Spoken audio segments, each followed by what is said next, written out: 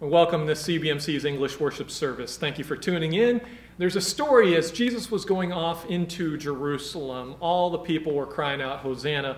And the Pharisees said to Jesus, quiet your disciples down. And Jesus said that even if they were to remain silent, the rocks would still cry out.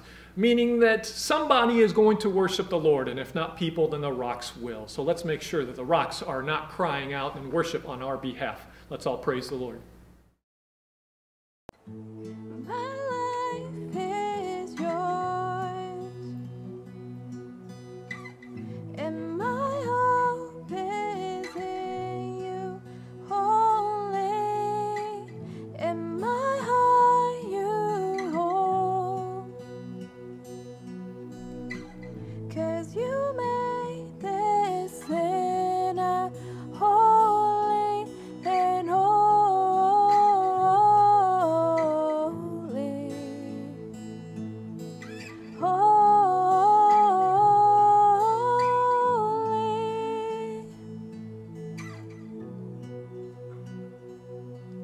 Your glory is so beautiful. I fall onto my knees in awe, and the heartbeat of my life is to worship in your light, 'cause your glory is so beautiful. 'Cause your glory is so beautiful.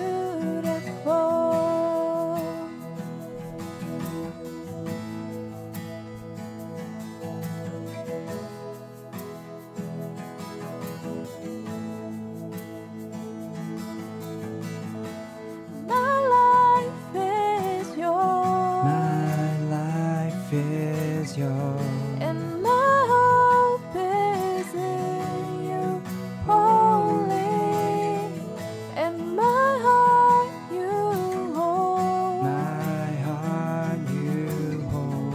'cause you made this sinner holy and holy,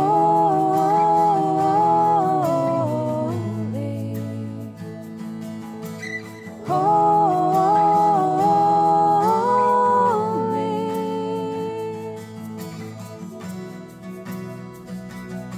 'Cause your glory is so beautiful. I fall onto my knees in awe, and the heartbeat of my life is to worship in your light, 'cause your glory is so beautiful. 'Cause your glory is so beautiful.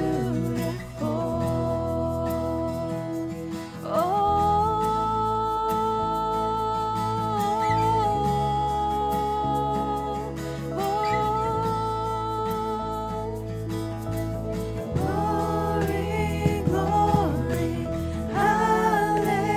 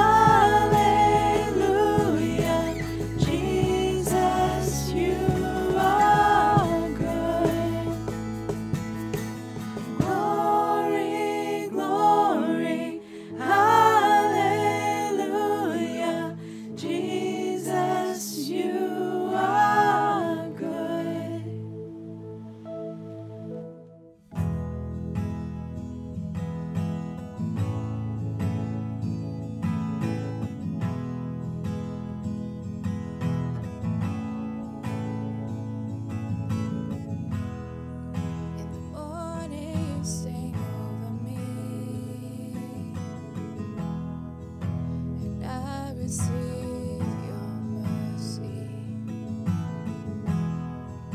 Your faithfulness is clear to see. Constant every day.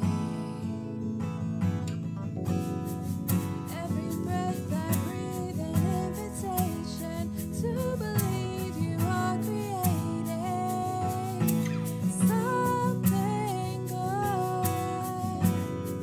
Though the season doesn't tell my story, I know you move mountains for me.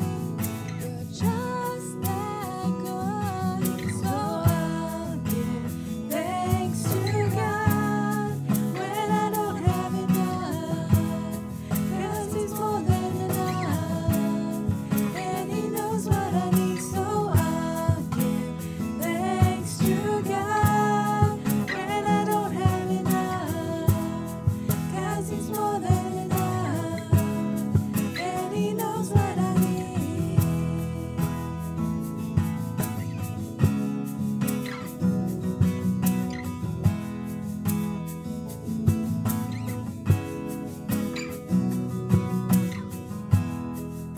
Silence, I choose to believe. You're working in a way that the future isn't clear to me. I trust you anyway. Every breath I breathe, an invitation to believe you are creating something good. Though this season doesn't tell my story, I know you'll move mountains for me.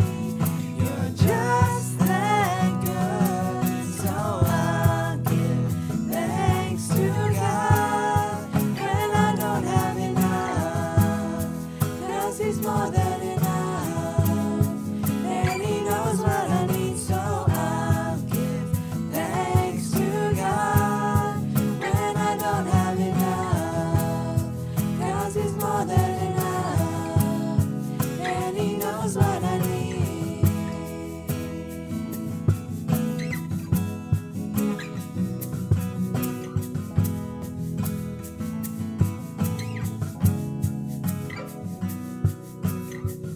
Why do I worry? Why do I worry? Why do I worry? God knows what I need. Why do I worry? Why do I worry? Why do I worry? God knows what I need. Why do I worry? Why do I worry? Why do I worry?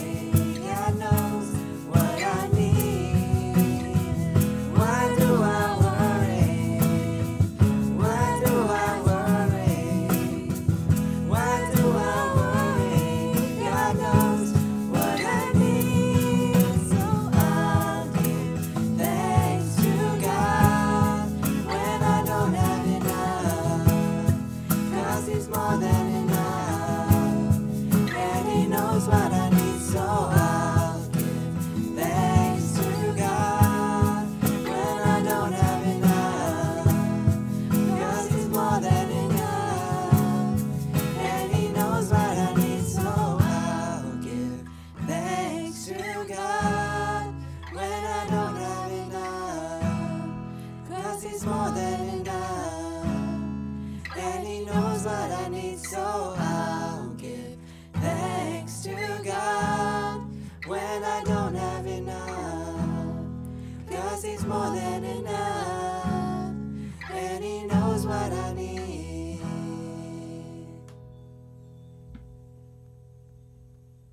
You can turn to your bulletin at en.cbmcla.org/bulletin. Today is the deadline for our virtual choir submissions. What we're asking everyone to do is to take a selfie video of themselves singing "We Have One Faith." And so please turn that in today. Today is that deadline, and what they're going to do is compile all these videos together into one massive virtual choir video, and we'd love to see all your faces there. So please turn that in today. Also, today is going to be the first day that student ministry is moving from Wednesday service now to a Sunday morning service again, now that school has started back up. That is going to be on the student ministry YouTube channel, not this one. Starts at 11 a.m. and they will be this way throughout the school year. We also had our first outdoor worship service last night. It'll be on Saturdays at 6:30 to 7, and we're just doing this as a trial. We will still maintain YouTube worship just like this, and this will continue without any change at all. So for those of you concerned about your health, we encourage you to stay at home. Those of you that want something more, a little different, and you want to join again, come Saturdays, 6:30, and it'll be meet at the parking lot, and you'll find a registration table there, and they will direct you to the back area where our services are going to be. And let's affirm what the Word says. My heart is broken within me. All my bones shake. I am like a drunken man, like a man overcome by wine, because of the Lord and because of his holy words. Let's pray. Heavenly Father, we pray that you would fill us with your words, with your spirit, with your truth, that as we dive into your word, we would be in control of the Spirit and we would walk by the Spirit. So God, we are your vessels, and we pray that you would use us now. In Jesus' name we pray. Amen. As we start off this morning, I want to introduce you to a Christian author named Heather Kopp. She's a believer, but she was also an alcoholic, and I want you to hear her story on her struggles with alcoholism. She said that alcoholism brought her to new lows. She fell down a lot. She embarrassed herself in restaurants quite a bit, and almost every single night she wouldn't remember the night before because she blacked out so often. She said that, and this boggles her mind now, she said that I continued to write and edit Christian books about parenting, about prayer, but at nighttime she would dive right back into the alcohol. On one hand, she knew she was a phony and a fraud and a liar, but on the other hand, she knew that she had a genuine experience in Jesus when she was a teenager. In no time at all, she had this cycle of over-drinking, of sincere repentance, of trying harder, but only drinking again and falling further and further into this shameful cycle. Angry and ashamed, she cried out in despair to Jesus, Jesus, why haven't you given me any victory in this? And she kept on praying for that. She didn't tell anybody about this. And she said, I was pretty sure I'd die of the shame if the secret ever got out. I thought the shame would be unbearable. Today, we're looking at shame, and we're looking at hiding, and what happens when you go in the wrong direction for a very, very long time. How do you prepare for that day when you want to change? Today, we're looking at the series, The Hardest Days, and what we're trying to do is we want to acknowledge that what we're going through now are very difficult days. If you lost your job, very difficult day. If you're trying to reinvent yourself and do something else, very difficult. If you've been trying to work from home while your kids are doing online education, very difficult. We get that. But we also want you to prepare yourselves now because there are going to be harder days that are coming down the pipeline. And we want to be ready for that if those days, when those days come. Okay, so today, you are going to hear one of the most powerful truths, and I think one of my favorite stories, especially if you are not a believer in Jesus yet. This story is for you. Maybe you've been on the fence waiting, and maybe there's a secret or a shame that you're hiding behind, and this message is for you, because no matter what you've done in Christ, it says that God was reconciling you to Him, not counting your trespasses or your sins against you, but instead giving you the message of reconciliation. That's what God's great goal is. And maybe you're thinking to yourself, but you don't know the sins I've committed. And if anybody, and if God ever knew about the shame and the sins that I've committed, maybe He wouldn't accept me or love me. Well, today we're going to look at a guy that had to go through that. And his name is Zacchaeus. And the story goes, and you'll find it in Luke chapter 19, Jesus entered into Jericho and was passing through. And behold, there was a man named Zacchaeus. He was a chief tax collector, and it was rich. Tax collecting was a very wealthy job, but it came at a cost, and that was the community. And we're going to see this in Zacchaeus. Let's go to the next verse, and I'll explain a little bit more. And he was seeking to see who Jesus was. Circle that word seeking. That's going to be very important later on. But on account of the crowd, he could not, because he was small in stature.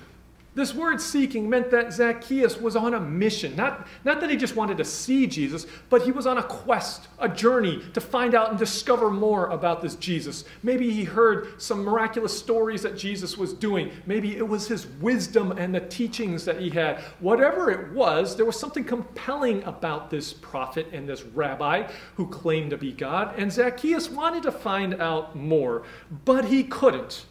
And the reason why he couldn't, it says, well, it was possible, tradition has it, that Zacchaeus was a short man, and so maybe he couldn't see over the crowd. But the Greek word usually means something else, and it's the Greek word halakia, which usually doesn't mean anything to do with height. It says that it was small in stature or status. And the reason why was Zacchaeus was shunned from Jesus. So the crowd, if you can imagine, because they blocked Zacchaeus off because he didn't belong with them, what we see is Zacchaeus was hindered from seeing who Jesus was. And in effect, the crowd was shaming Zacchaeus. Well, why were they doing that? Well, because Zacchaeus was a tax collector. And let me explain that for a second. Ancient Rome had a pretty genius idea about how to collect taxes.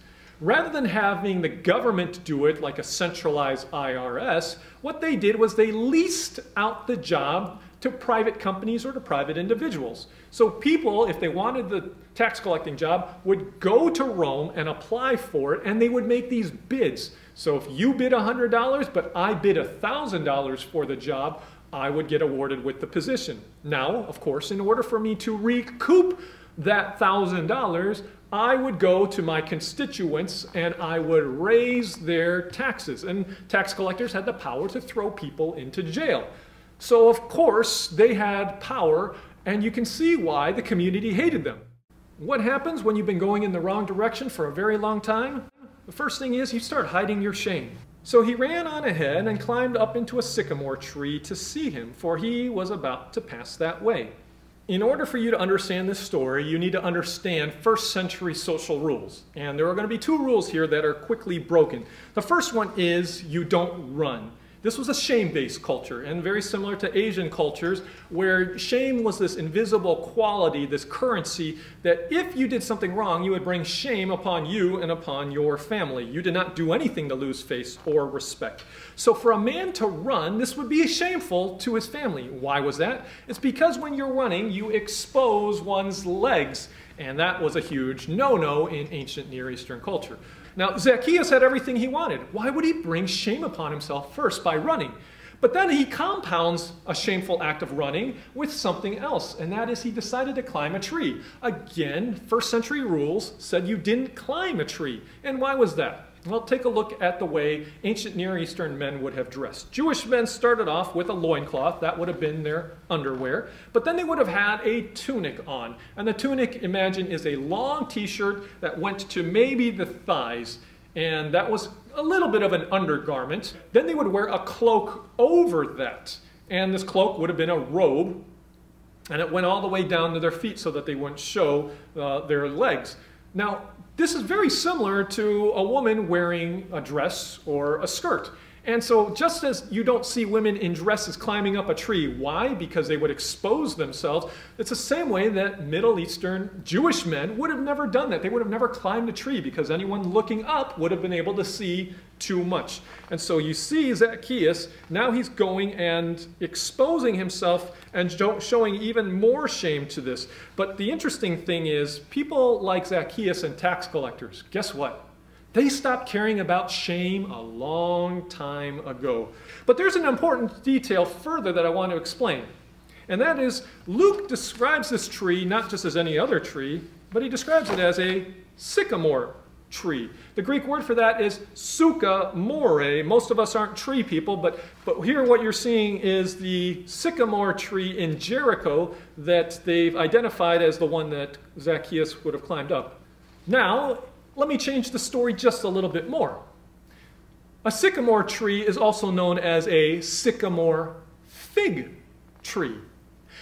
And where do you first hear about a fig tree in the Bible?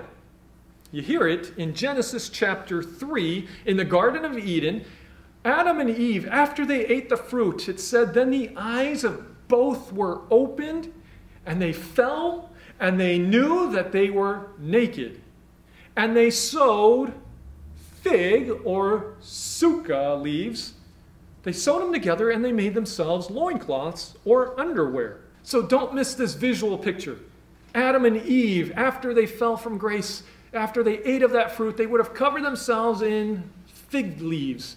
And they used this as underwear. In Zacchaeus' story, everyone is out watching Jesus as he's walking by, except for one guy, Zacchaeus. And because of his profession and his shame, he decided to also look like this. But Jesus sees you're hiding in your shame. And in verse 5, when Jesus came to the place, he looked up. And he said to him, Zacchaeus, hurry and come down. Everyone else in the parade was visible. Everyone else was standing right there on the street. But Jesus saw the guy who was hiding in shame, covered in fig leaves. Some of you are watching today, and you know you've been hiding from God. You know that you're kind of interested in Jesus, but only somewhat at a distance. But the fascinating thing about this is that Jesus is really, really good at finding where's Waldo. And he knows where to look. And he knows everyone, and he sees where everyone is. And he spotted Zacchaeus. Now, what would Jesus say to the shameful tax collector now? Jesus wants to dwell with you, a shameful sinner. Zacchaeus, hurry and come down, for I must stay at your house today. And so he hurried and came down and received him joyfully, and when they saw it, they all grumbled. He has gone in to be the guest of a man who is a sinner. Which rabbi, an honorable rabbi, would choose when he could have picked anyone's home to stay in, would have gone into the home of a tax collector, someone of low status, someone who was in shame? Now, staying at someone's house has rich theological meaning, especially in the Old Testament. You see, God has always wanted to dwell or to live with people.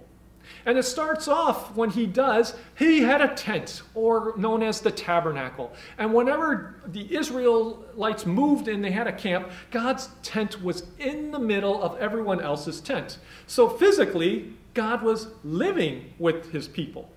And he had this great goal of wanting to dwell there. Ironically, people always wanted to move out of God's house because they didn't want to abide by his rules. So God went into another phase, and he decided to send his son Jesus. And it said that the Word became flesh, or became a living person. And it said that the Word dwelt among us, because God still had this great goal of wanting to live with his people. That never changed. Now fast forward until heaven, and one day heaven is described as God's dwelling place with everyone, and it says in Revelation 21:3, and I heard a loud voice from the throne saying, behold, the dwelling place of God is with man.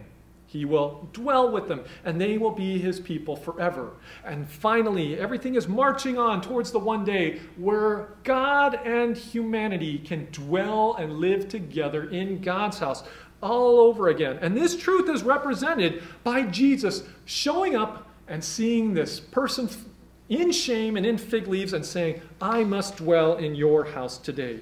Well, of course, Zacchaeus' reaction was full of joy, so much joy, he sped down and he embraced the Lord. The shame was no longer unbearable because Jesus wanted to associate with somebody in their shame.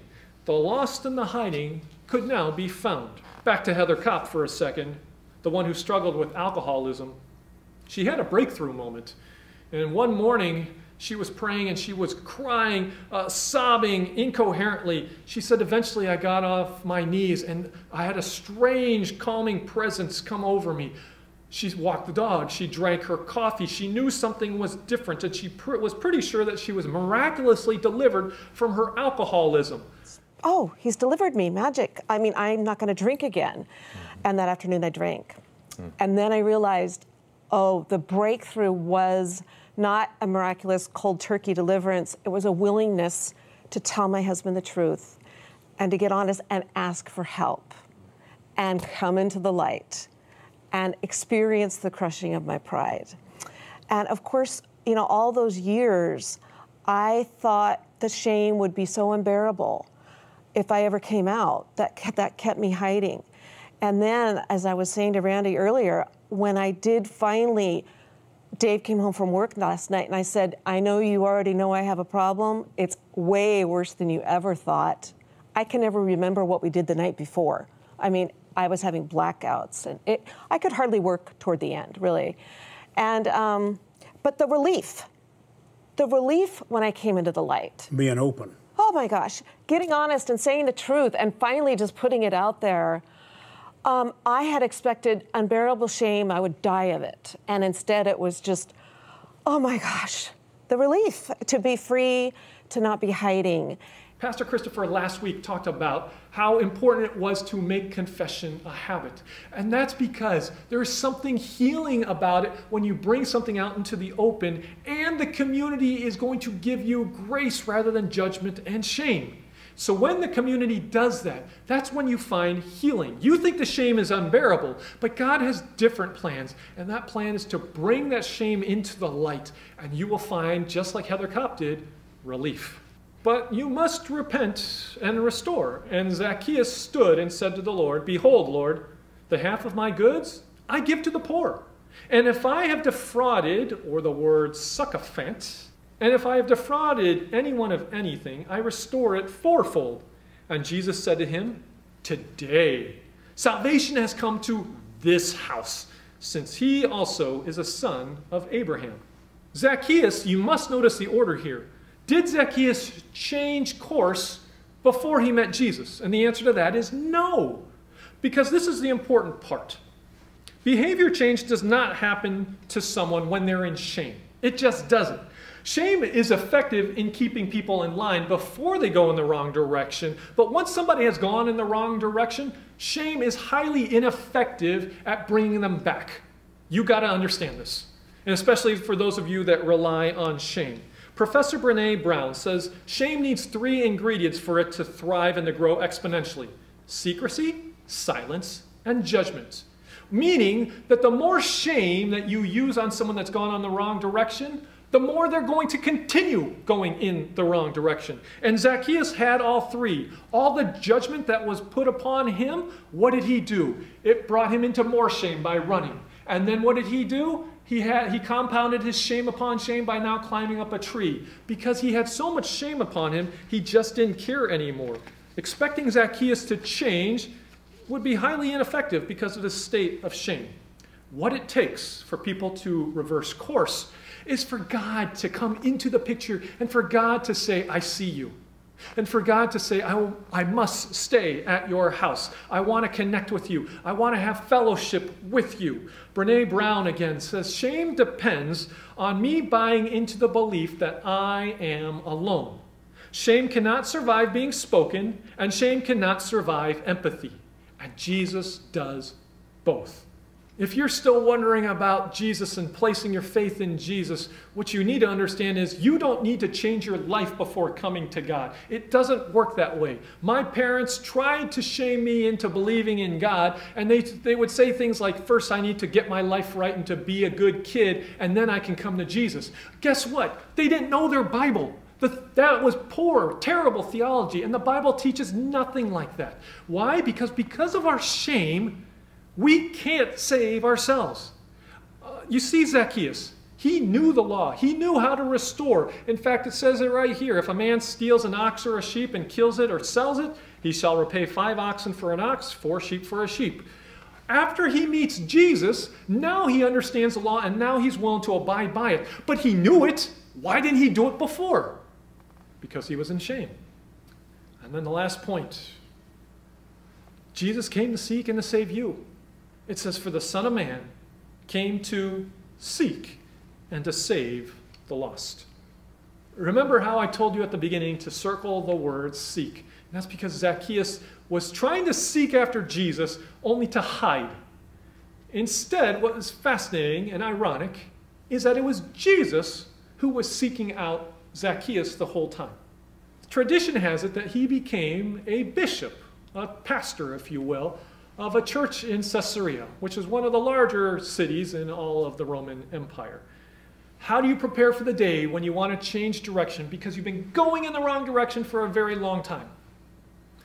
Two truths. Number one, Jesus has been seeking you. Second truth is Jesus wants to dwell with you.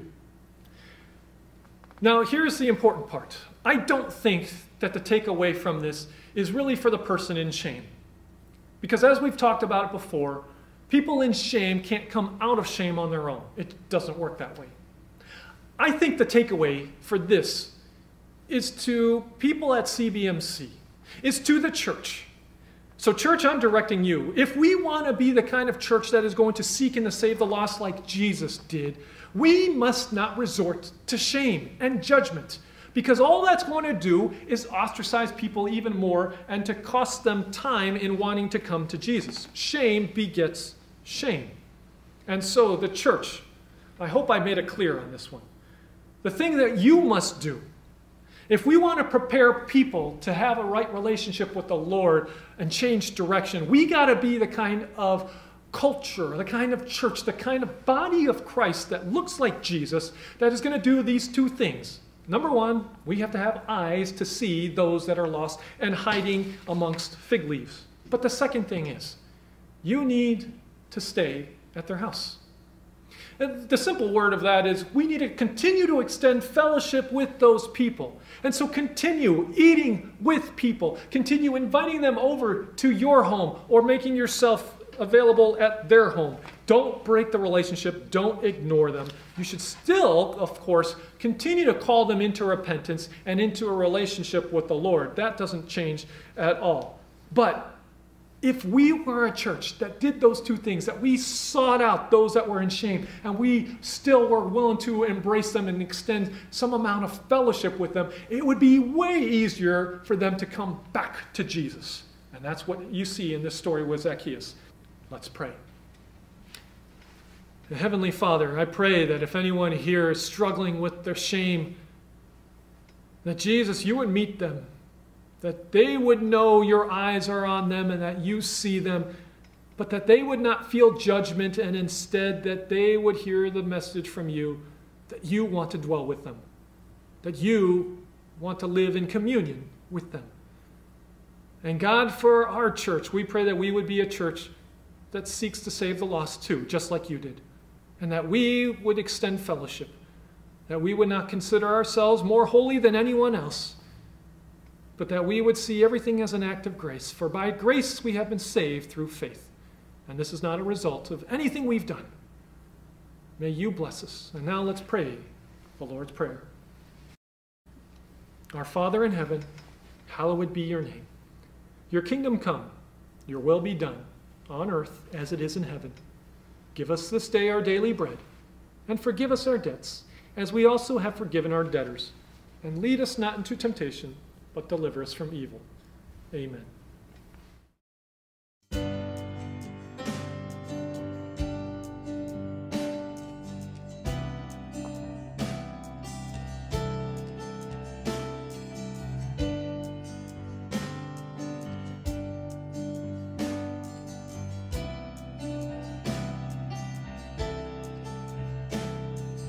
Come out of sadness from wherever you've been. Come broken hearted, let rescue begin. Come find your mercy, oh sinner, come kneel. Earth has no sorrow that heaven can heal. Earth has no sorrow that heaven can heal.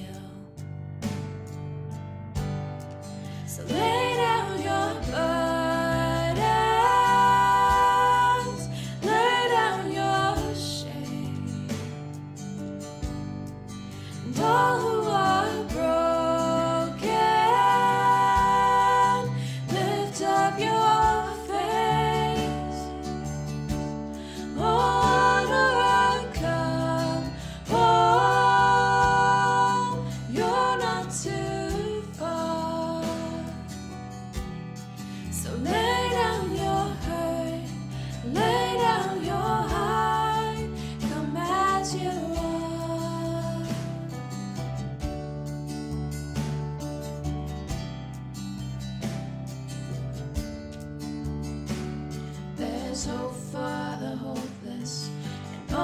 those who strayed.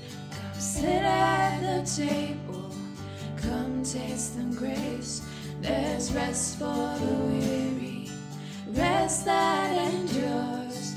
Earth has no sorrow that heaven can cure. So lay down your burdens, lay down your shame, and all who are broken, lift up your face. For wanderer, come home, you're not too far.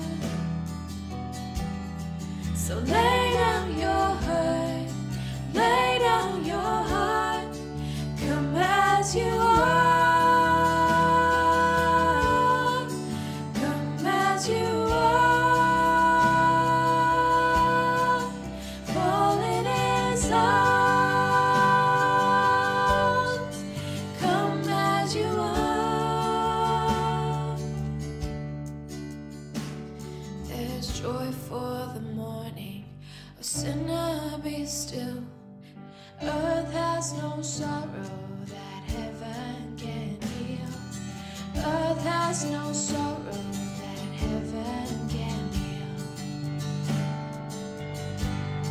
So lay down your burdens, lay down your shame, and all who are broken, lift up your face. Oh, wanderer, come home, you're not too far. So lay down your hurt, lay down your heart, come as you are, come as you are, come as you are, come as you are.